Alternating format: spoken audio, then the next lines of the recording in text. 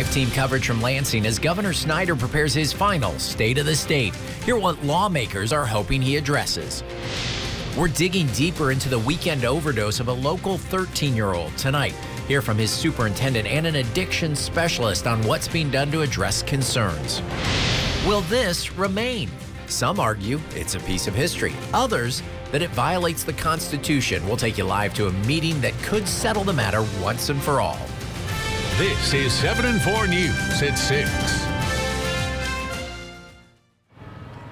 Well, we start tonight with a live look over the state capitol, where we are now, less than an hour away from hearing from Governor Snyder and his 8th and final State of the State address. We are expecting the governor to reflect on his past 7 years in office, plus lay out his economic priorities for the year. Our political reporter Nick Manock joins us now live at the state capitol. Good evening, Nick. Good evening. We're live inside the state capitol. Within the hour, Governor Snyder is going to exit his Capitol office doors right here and make his way to the House chamber where he'll address the legislature. Now, within the last couple of hours, I sat down with Speaker of the House, Tom Leonard. He says the governor needs to come to the table on an issue that is impacting hundreds of thousands of Michiganders, which is forgiving millions of dollars in driver's responsibility fees. We also chatted with Senator Curtis Hertel, a Democrat from East Lansing, who says Governor Snyder's tenure deserves an incomplete because our roads are still in disrepair. Take a listen. Well, you know, I'd love to hear him talk about a road plan that'll actually fix our crumbling infrastructure. I'd love to hear him talk about making college affordable. I'd love to hear him about improving our classrooms. In reality, we've had 7 years, and I haven't seen those things happen yet. But I also hope he focuses on mental health reform. That's been a top priority for myself and the House of Representatives. I hope he focuses on this driver responsibility fee issue. We've got over 300,000 of our citizens who are not legally driving because they are being burdened by these fees. This is something that we need to address.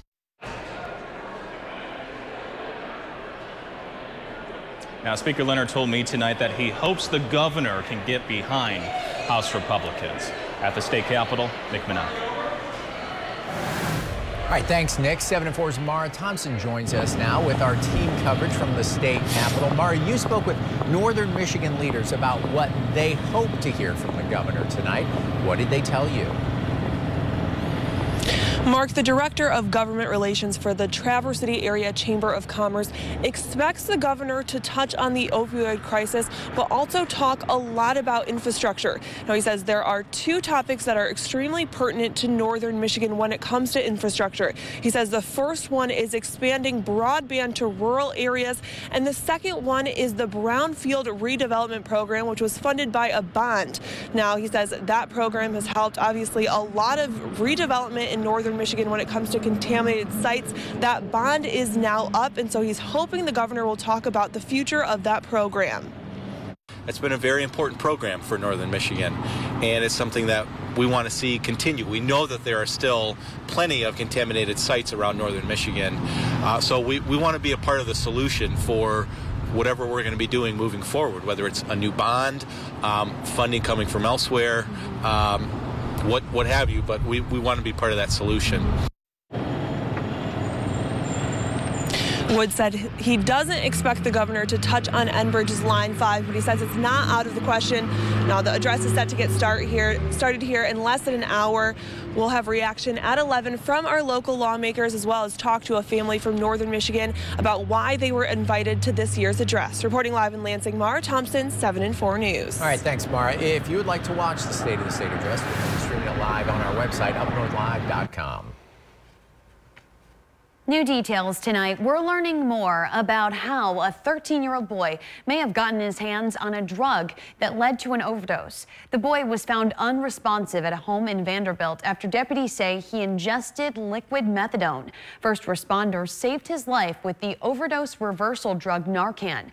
A second teen at the home also had the drug in her system. 7 and 4's Connor Hansen spoke to the Otsego County Undersheriff. He joins us now live from Otsego County. Connor, could the person the drugs were prescribed to be in trouble here? Kristen, the Sheriff's Department told me that so far in the investigation, it does not appear that any of the adults were at fault here, and that the 2 teens likely found and used the methadone on purpose. On Saturday afternoon at a home in Vanderbilt, the Otsego County Sheriff's Department and EMS were called to a possible overdose. The victim, a 13-year-old boy, and the caller, a girl who also had methadone in her system. Right away, deputies gave the boy Narcan, which likely saved his life. It's very possible it could have been fatal due to the quick action of deputies realizing the situation and then taking the action they did helped. The Sheriff's Department says it's the law that methadone outside a clinic needs to be locked in a lockbox. So far in the investigation, deputies say it appears the drugs were appropriately locked up by the adult who it was prescribed to. Even though it's still an ongoing investigation, it appears as though the juveniles took this on purpose. It appears as though the people that were in the residence that were prescribed this medication were in possession of it legally. They were okay to have it. But it appears as though the juveniles gained access to that somehow. We're still trying to determine that. In the small community of Vanderbilt, many are in shock. I think any time that a situation like this happens, everybody's surprised. We try to believe that this kind of thing isn't happening in our community, but the fact is, you know, we hear that this is really happening everywhere. Addiction experts at Harbor Hall and Petoskey say methadone is widely used to treat people who are fighting opiate addiction. They say it's become more common for teens to experiment with different opioids. For the past decade, the answer is yes. There's been a trend upward with kids that are experimenting with opioids.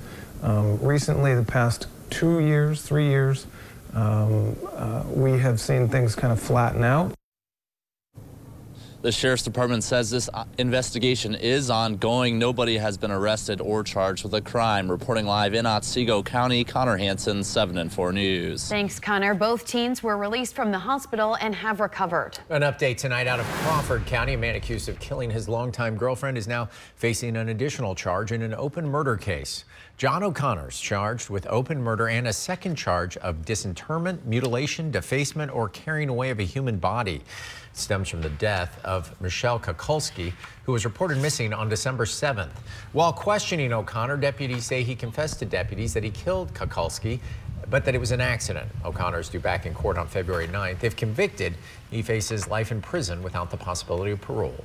The Alpena County Sheriff's Office says a 70-year-old man died in that crash in Alpena County we told you about on Wednesday. The crash happened on M32 near Sportsman Drive yesterday afternoon. Deputies say the man lost control of his Chevy HHR and hit a tractor trailer. He was pronounced dead at the scene. In Grand Traverse County, a family of 4 had to be taken to the hospital after an early morning house fire. Flames broke out around 4 a.m. at this home on South Long Lake Road in Long Lake Township. Firefighters say there was heavy smoke and flames when they got there. The inside of the home is badly damaged. Tonight, we're still working to learn the latest condition of the family members. Severe weather across the country causing a huge blood shortage. That, according to the American Red Cross. More than 550 blood drives nationwide have been forced to cancel this month, causing more than 16,000 blood and platelet donations to go uncollected. In Michigan, 10 blood drives were forced to cancel due to weather alone, causing 335 donations to go uncollected. The bitter cold and busier flu season have also stopped people from donating. The American Red Cross is now calling the situation critical. Recent winter storms have certainly had a number of blood drives, a lot of them on the East Coast, many here in Michigan as well. So, I mean, it's expected. But again, when we get to the point where donations and blood products are going to hospitals faster than our volunteer donors are actually donating them, that's when it gets to be a real serious issue. All right, here is a list of some upcoming blood drives in northern Michigan. There will be one at Petoskey Middle School on January 29th, another at St. Luke's Catholic Church in Bel Air on February 8th. There will also be a blood drive at Fletch's Buick GMC in Petoskey, that's on February 8th, and another at the Elks Lodge in Traverse City on February 15th. For a complete list of upcoming Red Cross blood drives, you can head on over to our website, upnorthlive.com. The Village of Kalkaska is now down a board trustee. Kathy Sanborn turned in her resignation letter on January 15th, and the board accepted that at a special meeting on January 18th. Sanborn told us today she doesn't think the Village of Kalkaska is being represented well, and she feels there's more arguing happening than actually getting things accomplished. She said it wasn't an easy decision after serving in her position for 2 years, but that it was the decision she felt she had to make. Happening tonight in Mason County, community members are coming together for a special meeting that could determine the fate of a historic yet controversial memorial. 7 and 4 Shelley Domchek joins us live from Pere Marquette Township, where the meeting is just about to kick off. Shelley, what's the memorial that sparked an intense debate? Kristen, it's the Father Pere Marquette Memorial, but it's not the actual memorial that has raised concerns. It's the cross. A group called the Michigan Association of Civil Rights Activists say they received a complaint from someone in the community about the religious symbol. They say, according to the Constitution, it should not be on publicly owned land.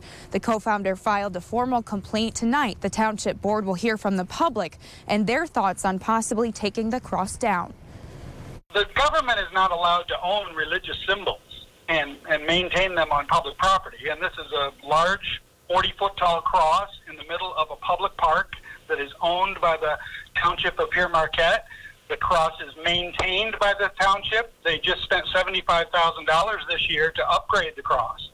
And these are all prohibited under the Constitution. Ultimately, the board will vote whether or not to keep the cross. When that does happen, the activist group says they could take legal action. Reporting live from Mason County, Shelley Domchek, 7 and 4 News. All right, thanks, Shelley. Shelley will be in that meeting tonight, and we will have a full report on 7 and 4 News at 11. Reminder, you can get the latest news, sports, and weather updates on our website, upnorthlive.com, 24 hours a day. Coming up, a popular snowmobile trail in northern Michigan back open for riding. Plus, a winter landmark in northern Michigan has returned. Find out where you can snap a picture with, well, believe it or not, the giant ice tree. Details coming up. Yeah, and the ice is going to stick around for a few days. Some colder weather back in the forecast, at least briefly, for a warm-up to end the week. We'll show you those temperatures after the break. I'm Jada Johnson with Big Boys TV, and the Fishing Game Report is sponsored by Johnson's Propane.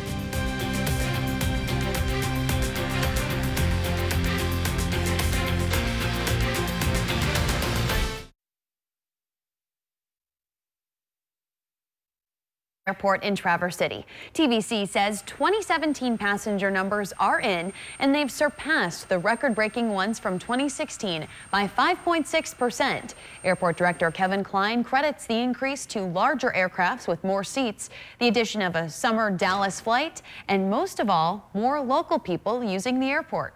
Whether you're a business traveler or a leisure traveler, I think our price comparisons are great. With more seats, our fares have improved dramatically and continue to improve, but it's the convenience. And so our community is making the choice that this is their airport, and that's very important in the market today.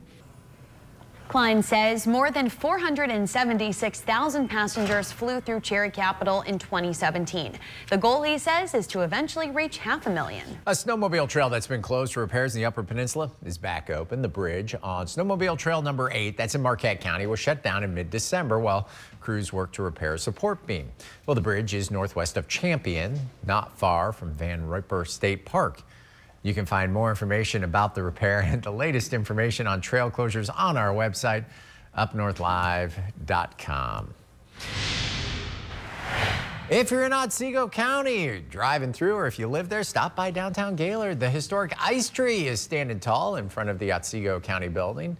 At the core, metal scaffolding, which has a sprinkler that trickles water, and as it freezes over, the water stream gets turned up a little bit. As long as it continues to stay cold, the tree continues to grow. According to the Gaylord Herald-Times, the ice tree has reached a circumference of at least 25 feet so far this year. If you do stop by, snap a picture, upload it to our winter weather bubble on burst.com/upnorthlive. Joe, some crazy weather this morning, but we're in for a little bit of a break. Finally, a little break. Yeah. Absolutely. A lot of kids had school off today. I don't think they're going to be as lucky tomorrow. Oh, man. Yeah, I know that feeling. Let's take a look, though, in Traverse City. One thing I noticed, it's still daylight out, and it's like 6:15. Summer's here.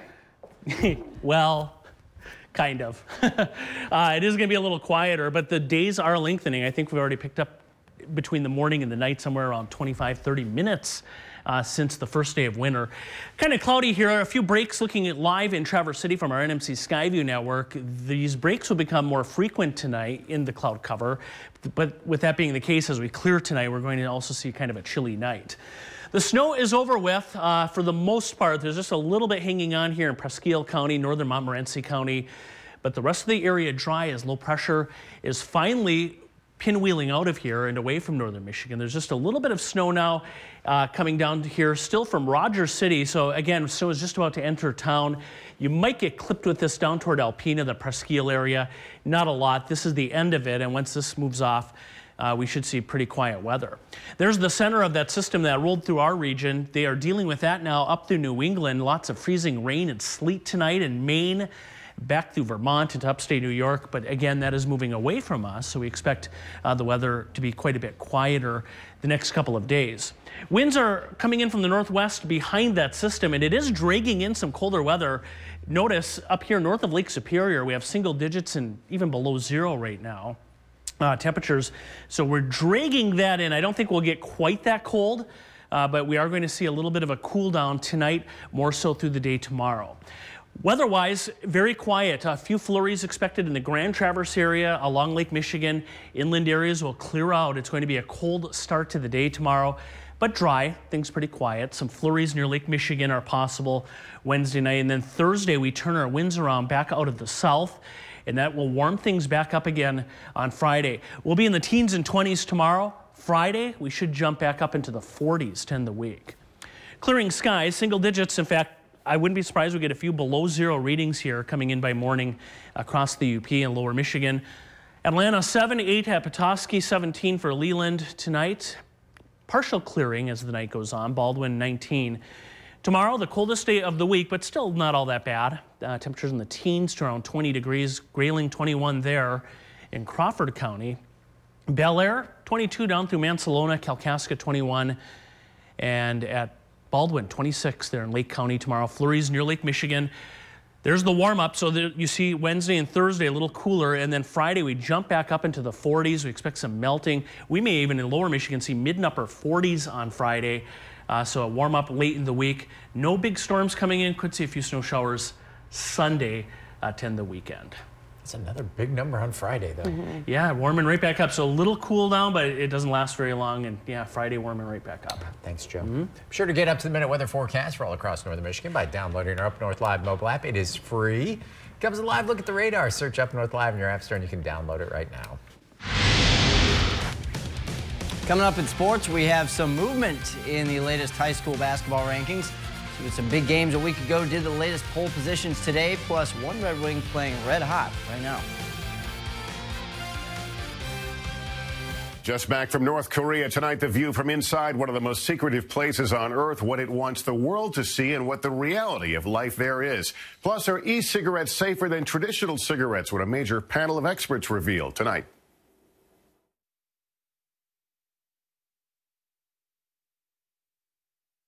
Basement Technologies.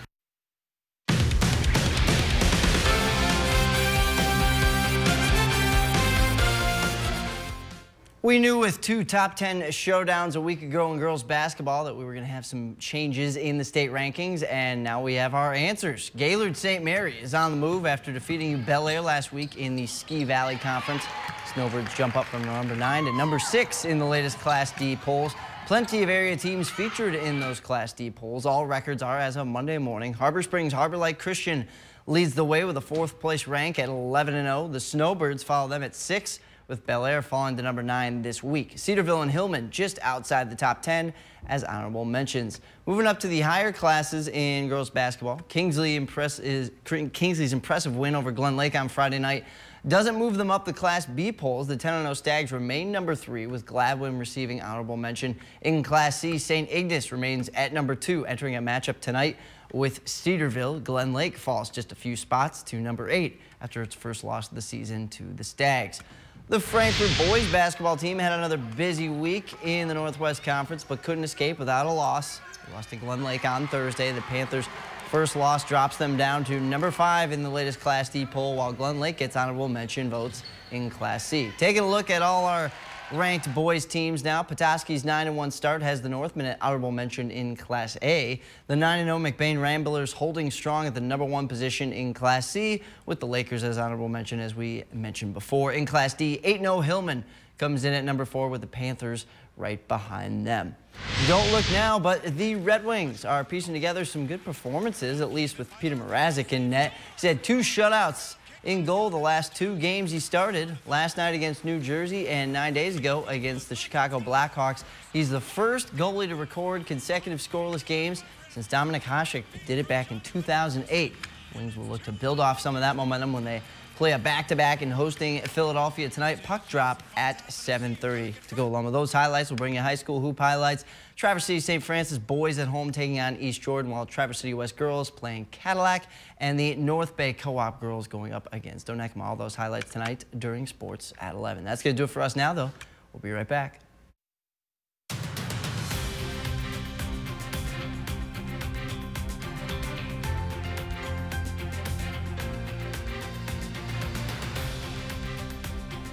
Salon services are provided by Epiphany Salon and Spa, Traverse City, and Epiphany East, Acme.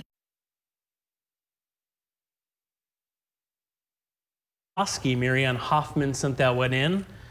A little snowy, also a little cold. You can see that steam coming off Little Traverse Bay.